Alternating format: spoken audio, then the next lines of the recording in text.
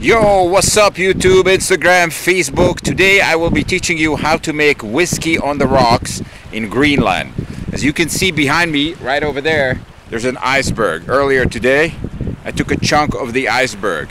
Next step, collect everybody's cups. Here we have the cups. Can you see them? Let's get a cleaner rock that is both heavy and hygienic. Maybe this one will do. Rock. Ice. Alright, we got chunks of ice. Put them in the cups.